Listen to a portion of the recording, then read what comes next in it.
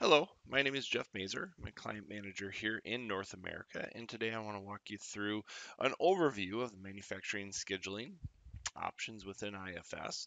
We'll be focusing on the new IFS Cloud 21R1 version and show you some of the forms and functions within there. Um, One of the things we've always found is, customers over time have had maybe issues getting the right data out of the system and such. So I'm going to focus this session a little bit, maybe not on the end result of like manufacturing visualizer and some of the other tools that are out there, but some of the basic data that's required to make sure that you're getting the right end result and such. And some new customers will get benefit, existing customers that maybe have lost people over time and such. We find that, all right, people aren't necessarily maintaining some of the basic data and understanding all the different pieces to make sure that you do get the end results for your scheduling process to give you adequate results that you're looking for. So I'll focus on that a little bit today here. We will be focusing on the 21R1 version, the IFS Cloud version. And this is the latest version of IFS. It was released in March of 2021, and it allows you to have a new user interface for the users out there. And we run on many different platforms. We do have you can run on Chrome, on Edge, on all the modern browsers. You can run it on your iOS, your uh, your Android devices, your Windows devices, and such. And it's really the same IFS applications. It's the same business logic. It's the same functionality. If you're running this on your desktop PC at the office, or if you're running it on your tablet or on your phone, you're still accessing the same IFS applications. It's not a light version or other things. It's dynamically resizes itself for the device that you're on, but it is the same IFS applications across the board there. We do tend to focus on like the aerospace and defense industry, energy utilities, construction, engineering, infrastructure, manufacturing. Obviously, we'll be paying a little more attention to today, and then obviously our service industries for field service and for preventative maintenance and other items like that. We do have the full gamut of options within here where we've got our obviously our enterprise resource planning ERP type system, but we also have enterprise asset management and service management that's all tied in on one platform. It's one IFS solution across the board. So you can, go through the full process of taking a CRM business opportunity or business lead, converting that into an actual order, building it, managing it, that build process through your system, through your supply chain processes within IFS. And then you could get into managing that asset once you delivered it out to the field. And then your long term service management type agreements and asset management functionality is all tied in. So you get a full life cycle picture of a product from the time you initiate the initial contact with that customer to maybe 5 or 10 years down the road where you're still servicing that product out in the field and you've got a service contract, for example, for that. So we provide that on one platform, so you have one point to go into, one system to look at all that information. We do call this the IFS Cloud 2021 R1 version, but we do offer this both on premise and in the cloud. So you can have a remote installation of this wherever you may need it to be on your corporate servers, on another cloud offering and stuff. But IFS does offer the managed cloud services, so you can run it on both. We try and make sure that you know that you have options out there. So, and then, oh, sorry about that. We do have some roadmaps that are updated a couple times a year. You can go to the IFS community. So if you haven't logged in there, go to community.ifs.com, set up an account with a username and a password, and you'll get into all the information that you need to see about, one, obviously these roadmap type documents where we do kind of a strategic statement of direction and then the roadmap based on each individual functional area. So the statement of direction gives you the overview of some of the maybe higher level topics, advanced scheduling and optimization, machine learning. What is IFS planning to do in those types of areas, or you get down to remote and self-managed cloud operating models and things. So you can start to see where our future direction is for that. And then if you want to get into individual functional areas, you can start to see what are the new functionality items that are going to be planned to come out over time. So that's where the roadmap document is. But the community gives you a wealth of other information, so you'll definitely want to get logged into there if you want to see what's coming up, differences. You want to see these videos and links to these types of videos. You can get all that information. Plus, it allows you a big opportunity to network with other customers, partners, and IFS people for questions and other discussions. The release management here for the version numbering, just to be clear, I mean, the product name is IFS Cloud. For those customers that have been around for a while, we've had IFS apps 8, 9, and 10. And think of this kind of as apps 11, but it's being called IFS Cloud. And then we're going to have biannual releases for this each spring and fall to do major functionality type releases and such. And then we'll have service updates monthly. So patch type items that you'd normally get maybe 4 times a year if you're on apps 9 or 10 today and you're taking regular updates. Those are 4 times a year. We've moved this out a little bit to change it a little bit to say let's get the patches out to customers a little bit quicker. Major functional releases and functional changes will be coming out in the major releases then twice a year. So here's just another visual of that. So if you're on 9 or 10, we've had that quarterly. We've been doing this for a long time for the different updates. So kind of quarterly updates has been our marching, path here. So March, June, September, December every year, kind of coming out with major updates for apps 10. Apps 10 is supported through March of 2025, and then extended support can go through 2028. And then the IFS Cloud version again. Same basic concept with releases, but it's just going to be the major release will come out with functional improvements twice a year. So next year you'll see 2021 R1 or 2022 R1, 22 R2, and then 23 R1, 23 R2, and so on. And then every month there'll be a service update that is released. For those of you coming from the other versions and such, you can kind of see what we've been up to over the last many years as our R&D has been providing enhancements to the software. This gives you a kind of an idea of, if you're coming from apps 7.5 or apps 8 or apps 9, how many enhancements over the prior versions are out there that you can look forward to taking advantage of. There is a document out on the IFS community page. So again, another reason to get logged into. That's a spreadsheet that shows those differences and gives you the enhancements by different functional areas: accounts payable, accounts receivable, supply chain type changes that are out there. We do want to make sure it's clear that everybody understands we do want to be the vendor that gives you the choice on your deployment models. So even though we call it the IFS Cloud version, we're kind of joining a lot of different products into that cloud version, and more will be rolled in the future. But so we've chosen, instead of just focusing on IFS applications, we call it the IFS Cloud, and we are looking to make sure that that you can run it in the IFS managed cloud services. You can have a third-party hosted type solution, so you can be running it somewhere else in some other data center or some other cloud solution, or you can run it on premise. So basically, from our standpoint, you can either run it in the IFS managed cloud or you're remote. If you're remote, you can put it virtually anywhere. There's probably some options there that you can always look at. So we want to be flexible and allow you to host that database where you need to, and allow you to make sure that that over time you can move from one to the other, and the database is portable. So you'll see that sometimes that the data, we're portable. So you can move that database from one to the other as your business needs change, or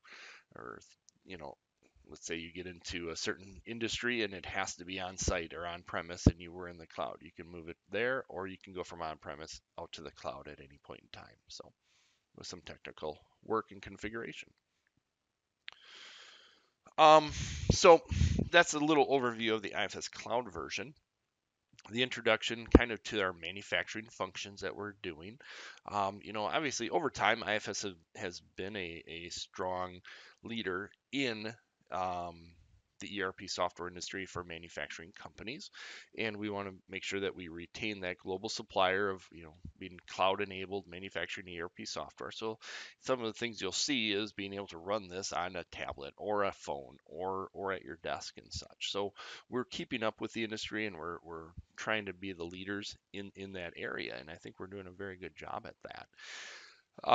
We do make sure that we're focusing on areas from the manufacturing standpoint of engineer to order manufacturers, configure to order. We've got our CTO suite, we've got make to order, mixed mode manufacturers. A lot of times you might have some functions in your business that are make to stock, some are make to order, some are configured to order, some are job shop type custom manufacturers, and then manufacturers with short product cycles. So things like utilizing tools like production scheduling and the Kanban tools that we have within the software help across the board here, but we try and make sure that we're being the leader in these areas, and I think we're doing a very good job at that. So hopefully you'll see that in the new version, and that we're continuing to focus on those areas.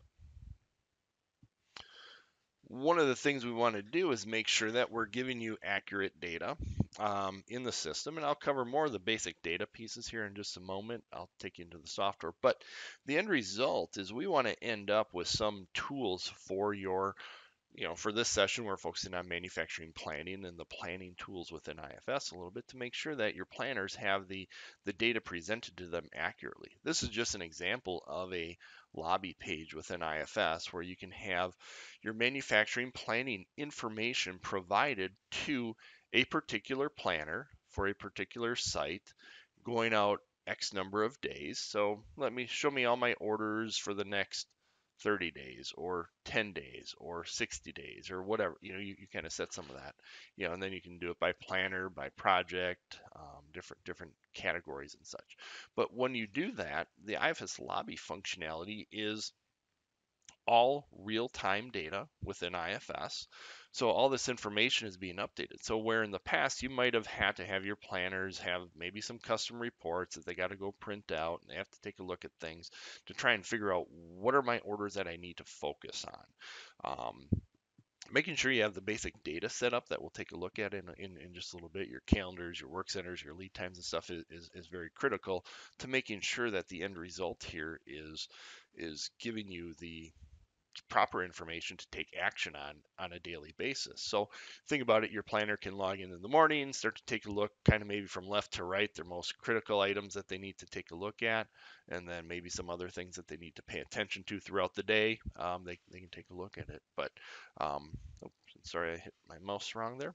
The shop order requisition past due, the overloaded work centers for the next 28 days. You can start to get some information about your various load hours based on work center load, labor load, and such. But again, it's all driven off the basic data. So a lot of times customers have either lost people, or if you're a new customer, obviously it's good to know about, but you maybe lose people, and maybe you have some of this information here, but people aren't maintaining the basic data behind the scenes to make sure that you have your accurate capacity setting and your accurate lead times and such in the system. So that's what I'll be reviewing a little bit. But the end result is getting to something like this. So you don't have to run 10 or 20 different queries in the system, and you don't have to run 10 or 20 different reports to get out the information that you need. You can have all that information presented to you here, whether it's MRP, master scheduling, shop order related. You can design these pages. It's a lobby page within IFS. So you can design these to make it adequate for the person that's doing the role at the time. And these lobby pages are throughout the application, whether you're an accounts payable, accounts receivable, general ledger, purchasing, things like that. But again, this is a manufacturing planning overview.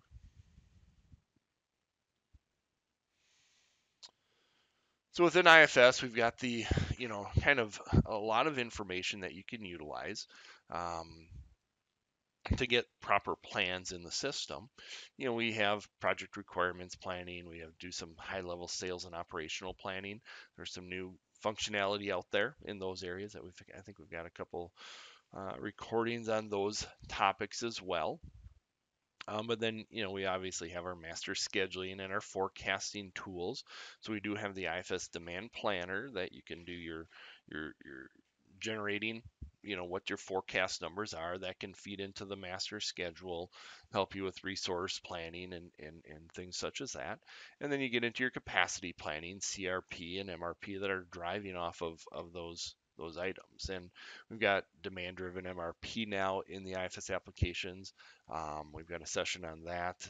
We've got order proposals, so reorder point type planning if you're not using um, the MRP and other areas like that. But you can mix and match. Some parts might be better to have a reorder point planning versus being planned by MRP. It depends on dependent or independent demand and such. And we support all that mixed mode planning and tying all that in together.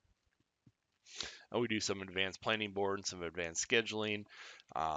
Dynamic order processing is a little bit more for true make to order type environments where you have to have orders pegged all the way through, kind of hard pegging all the way down through your product structure. Dynamic order processing is a great tool for that. We do inventory planning and replenishment for reorder type planning and helping you set your safety stocks and as different data needs to be changed in the system can help manage that so your order point planning can be done better. We've got Kanban to help you plan for materials, whether or not you're just using that internally as a visual system or an electronic signaling system. You can set up your Kanban system as well. So we have a lot of tools in here, but again, it kind of always goes back to that basic data. So I'm going to jump into the software here and start to show you some of the forms within the IFS cloud version. Okay, so jumping into the software here, we've got the work center, which is one of the basic areas that you need to look at and pay attention to when you're doing your manufacturing scheduling and making sure the basic data is set up properly. Here I have an example of a work center. It's in the IFS cloud version. So you can see that probably looks a little different for those of you coming from the IFS Enterprise Explorer or the older versions of the IFS software, but it should be very familiar to you. Like most of the forms in the IFS Cloud version, you're going to see some header information. You're still going to see your tab information, so you can go to the details and the costs, the resources, and such. But it works a little bit differently. Some of your right mouse buttons, well, all your right mouse buttons go away, and you're going to have access to those functions that are valid at that point in time on that form through some of the links up here that you can jump to and click on. So when you right mouse button, because it's an HTML uh, forms, when you right mouse button, I'm in Google Chrome now, so I get the Google Chrome right mouse buttons. So but your options are still there. You can still do the same functions and such that you have. Over on the left, you still have your shortcut list here. So I can have my list of different shortcuts that I like to jump to, add bookmark, edit bookmark when you're on different pages. I can do my home screen. I've got my recently used screens here, so I still have that option. And I still have my navigator. So if I expand this out here, I'm in the manufacturing standard work center and production line. And here I've got kind of my trail up through here too that I can always click on and jump to different functions. So similar to what you can do in some of the IEE forms and such. But a little different look and feel. There's some other functions you can do to change your personalization and your appearance and such. So you can change some of the colors and the color themes if you want light or dark and different options there. So you got some personalization there as well. But to get back into the function here, I'm just going to minimize the navigator here so I get a little more real estate. And I can see I just kind of populated for all my work centers in a particular site here. So I can scroll down through and I can click on the various ones and have that information brought up. Over on the right, I see my work center. Couple things to keep in mind here. Obviously your calendar is a very important function to be able to go to. And we want to be able to take a look at those. So you can just hit Control, Click on that link and it'll jump right over to that calendar. So again, a little different navigation. You don't have to click the zoom button. You just click through the different functions, and now I can click on my schedule and get down to, in this case, I've got a 5-day week, 2 shift, starting on Monday. And from here, I can jump into the schedule, which takes me to my day types. So the calendar is very important to make sure you've got the right calendar on the right work center for the right time periods that you're working on. And, when you drill into the calendar, again, this is something you want to make sure you generate at least once a year. Make sure that the calendars are regenerated going out at least a couple years. And there are some jobs that you can use to schedule that and get that going. But then, once you drill into the date type, you want to make sure that this information is set up as well. So when you're looking at scheduling shop orders and you want to get that right data on that lobby page, you want to make sure that the basic data behind the scenes is set up properly, so you're getting the right capacities, and the system can actually schedule based on that proper data that you have. So the kind of at the low level here, we're at the date type field, but you can see how easy it is to just drill down in through here through the IFS Cloud version here. And you can quickly get into here and say, yeah, we go from 8 a.m. to 4 p.m. is first shift, second shift is 4 to midnight. There's different calendar periods here as well, whether it's an 8-hour period and others. So, and I can just use my back arrows just through my navigator to go back up through and drill back down through and see what my different date types offer and such. But making sure that you're maintaining that calendar on a at least an annual basis is important and key. And if I jump back, I'm just using my back arrow. I don't know if you can see that. I might have hidden that. Um, on this demo, but I'm just using my back arrow and forward arrow just on my navigator in Google Chrome to move through those forms pretty quickly. So now I'm right back at my work center. I could have clicked the home button as well and jumped back to it. Making sure that calendar ID is proper is extremely important once we get into kind of your different resources and figuring out your capacity. So here I've got 16 hours a day. And when I look at my capacity tab within the work center, I always want to make sure that my different work days are calculating properly going out into the future. And we've got 16 hours a day on that calendar, but in this case, I've got 2 different resources on that particular work center. So it gives me 32 hours. I've got 2 machines that can run 16 hours each, so it gives me 32 hours. So making sure, from your calendar, your resources, and that your capacity calculations are coming out correct is very important.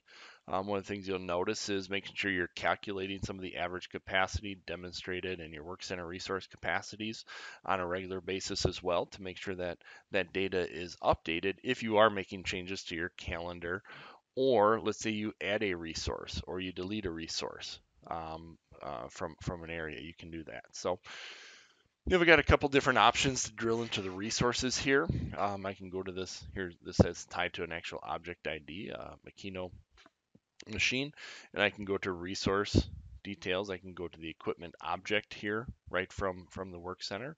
I can also do that from the header area. So there's a couple different ways to navigate and get to where you need to be. If I want to, I can expand and contract these different windows and panes, kind of just by clicking it in the header here.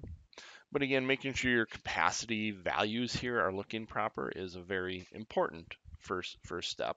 You've got a few other fields there like utilization and efficiencies and such that you can take advantage of on the work center to make sure that that data is set up properly.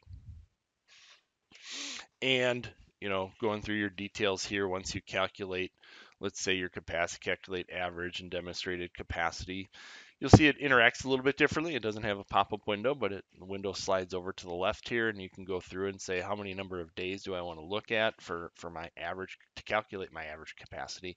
This is looking at actual data from your actual shop orders and helping you set that value properly so you can do some good analysis. And then when's your calculation date, and then you can click OK, and it'll reset your average capacity, and then your demonstrated capacity is going to be what you've actually been doing as well. So based on live data. from your work center and your time reports and such from the shop orders. You can always reschedule shop orders if you're making changes to these. You can click on reschedule shop orders, and that'll take you through that process as well. So there's some nice tools within the work center to make sure that you understand, and again, so that end result, once you make some changes or you're tweaking your data, the end result is that you're getting the right information on your lobby pages and your other reports within IFS that you're running.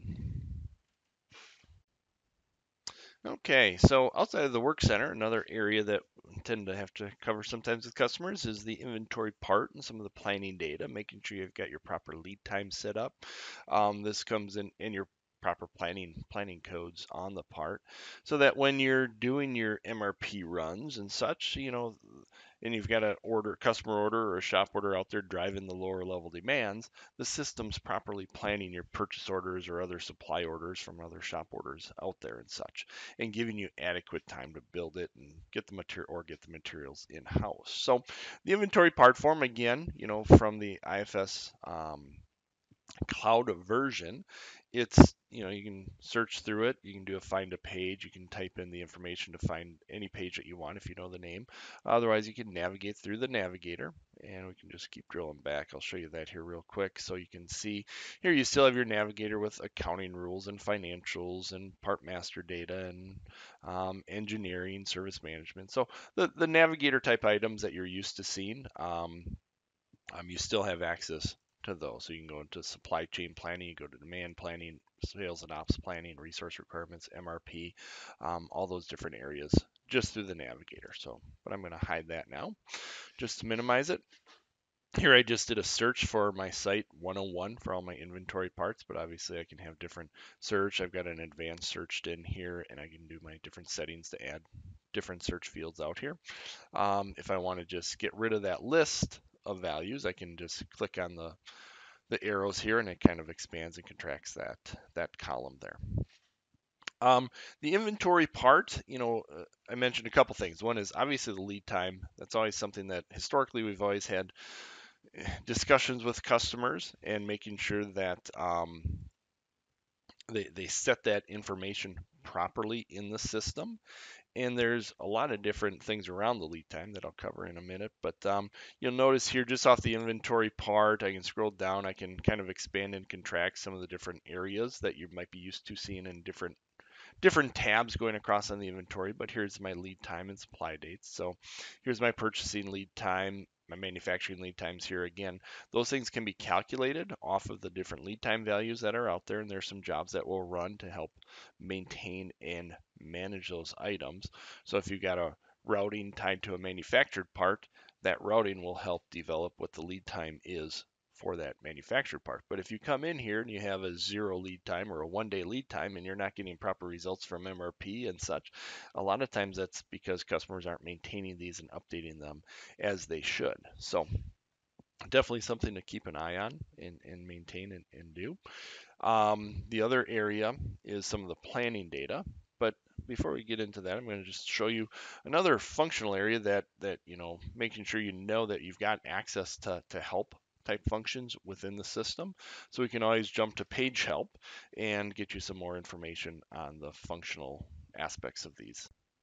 Okay, so once you get into trying to learn a little bit more about the software, one of the areas I've always pointed customers to through the years is the help files, and sometimes it can be a little overwhelming. You hit the F1 help and you go to the page, and boy, where do I go from here? One of the main things I always point customers to is to read through some of the about sections, and those are usually up at the top of the pages if they're there for that functionality. But like for inventory part and some of your other planning areas, there's just a lot of wealth of information out here to read through. But if you just come to this page and you look through it, it can be a little overwhelming. But you can get to your activity diagrams and all your activities, but you got to take a little time to go through some of those items to see what they each do. But let's say you want to get to a white paper about lead times and understand all the lead times and how do those implicate or interact with IFS and interact with my planning functions. Well, here's just a great page. I mean, you can see there's a lot of information. There's a lot of links here within this page. And you can see that all of a sudden there's a lot of different areas you can fill in lead times to help you better plan in your whole supply chain planning function and such. Um, and this really reads through all your different, your total purchase lead times. Well, within purchase lead times, there's supplier manufacturing, external transport time, transport lead times, there's a lot of different places you can put lead times into the system, and understanding all of those is tends to be a very important area to focus on, so that you know that you're getting the right results from the system when MRP is trying to schedule and say, yeah, here's what my lead time is for my end item, and here's what my planning tools are for my, this feeds into your procurement type teams as well, not just the manufacturing side, because, for the materials that you're purchasing through MRP for your shop orders, you want to make sure that you've got enough planning time built in to make sure that you're getting a realistic schedule with your vendors. So as you can see, there's a lot of different areas you can add lead times in.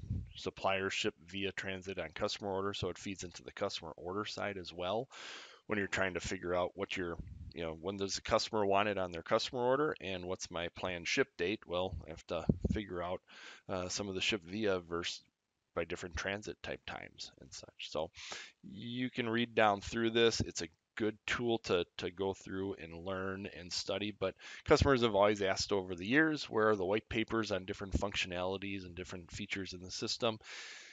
The about sections is a very good area to go through. And you can always go through IFS application. When you're in the F1 help files, you can get the business process models here.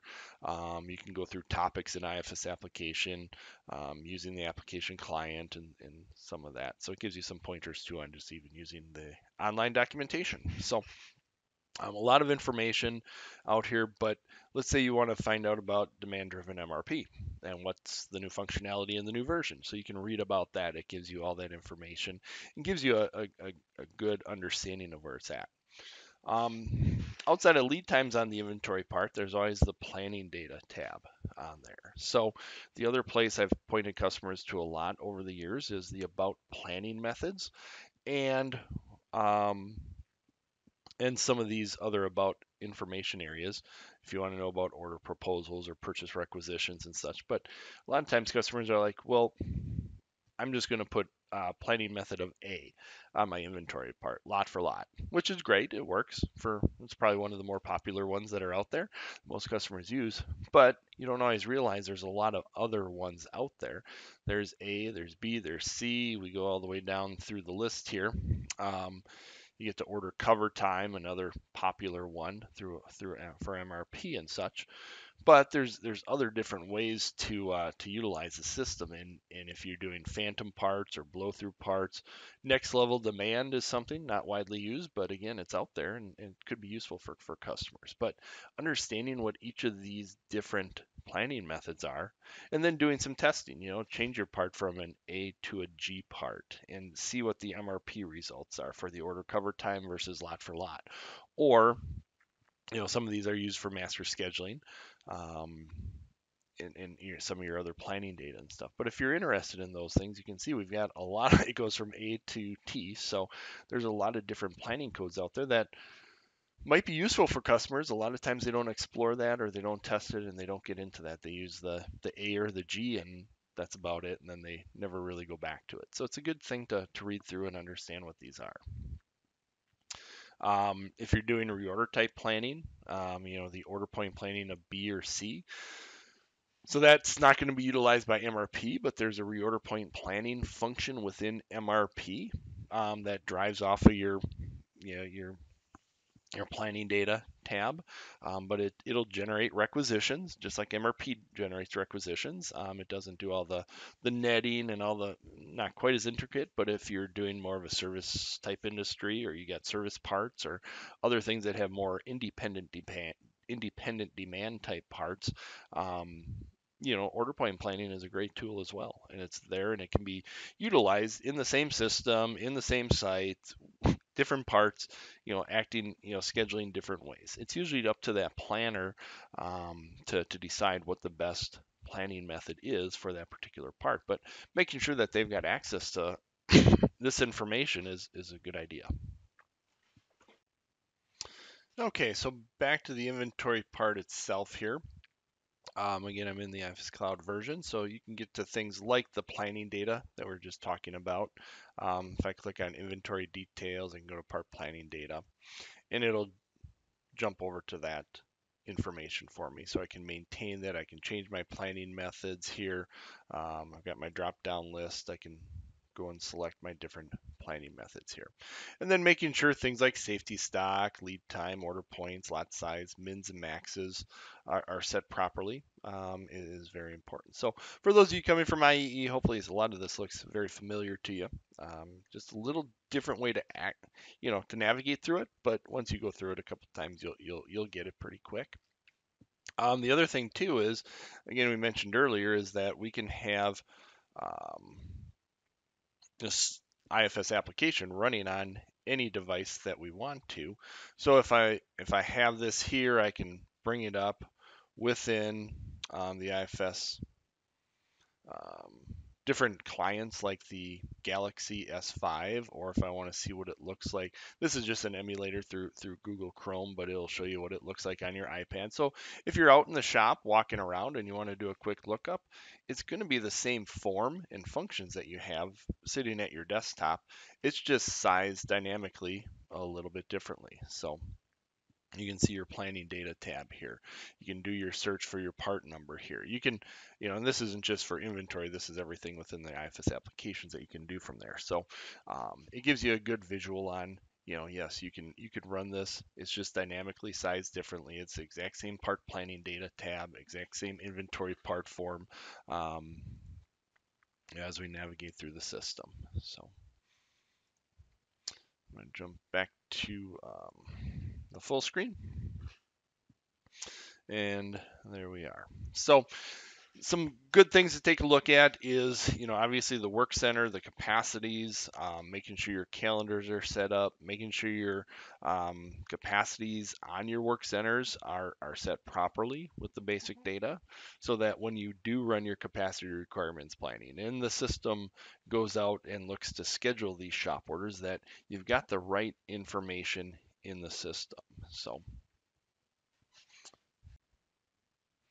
okay, so once you've got some of that basic data all set up, you know that that's proper, and you start to run MRP, and it's starting to generate some of your shop orders and purchase orders and such that are out there. One of the nice tools that it's out there for some of the schedulers is to use the MRP Action Proposals workbench. It's a nice tool within IFS, allows you to apply some filters, select by parts, sites, planners, and different information. A lot of you hopefully have looked at the MRP action messages in the past, but if you haven't, this is a nice tool um, to log into and see what MRP is telling you to do, and where some of your issues are. So you can go down through and see demand or supply is past due, and you can see the different MRP messages that are being sent out based on different orders and different parts that are out there. If I scroll down a little bit, as I select different parts, I can see their open supply and demand orders right on this window. So I can scroll down through here and I can just click on this to expand and contrast it. So open up that pane or close it up. So I can see all the details, kind of your inventory part availability planning, all your master schedule and demands, your purchase orders, shop order materials. I can see all that information. I can see order number. So it's a good kind of one place to stop in and see what's going on with your parts. The other thing too is if you start to not be sure if you're set up with your proper lead times and your other planning data and such. One thing I always point out customers to is this MRP part information. Outside of the inventory part availability planning and such that a lot of people use. The MRP part information is really what tells me when I've had to investigate and figure out what's going on with a particular part or what MRP is telling me.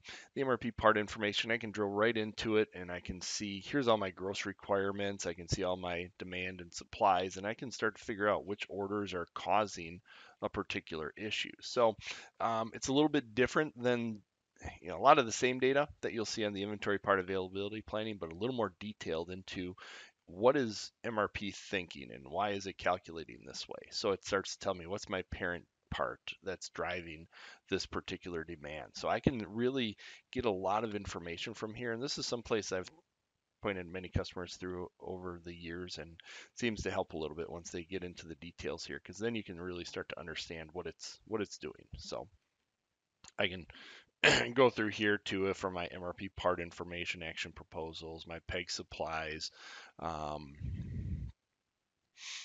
any other information that's being created, and some of the details with the planning codes. And then I can again go to inventory part availability planning, or I can do some bottom up planning here, um, to go from the component level up to the top. So it helps me get a lot of good information pretty quick.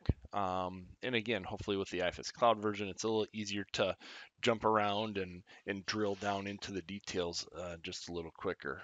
So here you can go right from here. I can jump right to the master scheduling or right to the purchase order. I just use these three ellipses over here and go to supply demand detail. So many different ways to navigate here, or I can just click, or if I'm on my phone or tablet, I could just touch the supply and demand details link here as well as I'm highlighting different areas.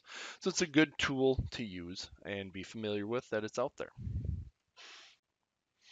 Okay, so hopefully that helps you understand a little bit of the basic data and some of the tools that we have out there, but making sure that you're keeping an eye on that information is very key. And again, the end result is so you end up with screens like this and you can take action and have good data presented to your users. We have some other tools like the manufacturing visualizer that's out there, that we have another session recorded on. Well worth watching that as well to get into the detailed scheduling side of it.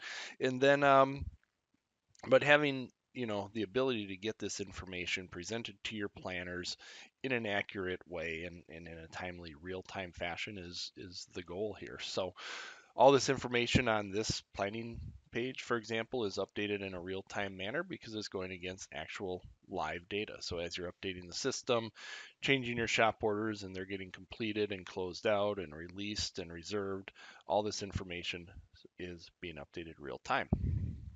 Here's just another view of some master scheduling from a scheduling standpoint. Just another lobby page example.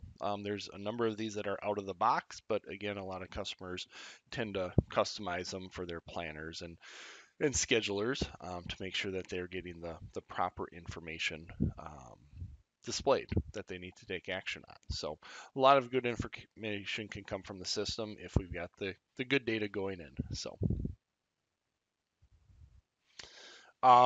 just another kind of recap here a little bit about, I'll just pop through a couple of the links here. The production shop orders, we do support sign off type functionality with those. We do some manufacturing inspection. If you get into the quality management areas, we've got some other recordings on quality management and stuff. We do the user ID, date and time stamp, and notes and such. But making sure that routing information is set up properly, making sure your lead times, making sure your work center information is set up properly it's very key, so that when it starts to schedule various operations throughout the system, you're getting proper number of hours. And when you're looking at the actual hours versus your capacity, what your planned hours are, you want to make sure that you've got the best data in the system. So again, back to the routing there, it's something very important to keep an eye on as well, to make sure you've got that as accurate as possible. So the full planning process, hopefully that gives you a little idea of some things, kind of a little bit more back to the basics maybe of the basic data and such, and hopefully that gave you a little idea of what some key areas to keep an eye on. We find this with different customers at different times, different phases of their life cycle, and if you have planners that are out there and struggling with things, it might be good to have them take a look at some of these basic data areas and make sure that that's correct. And then you should be seeing better results in the end. So with that, I think that's all I have for today. I thank you for your time. If you have any questions, feel free to contact any of your IFS contacts for any further information. Thank you.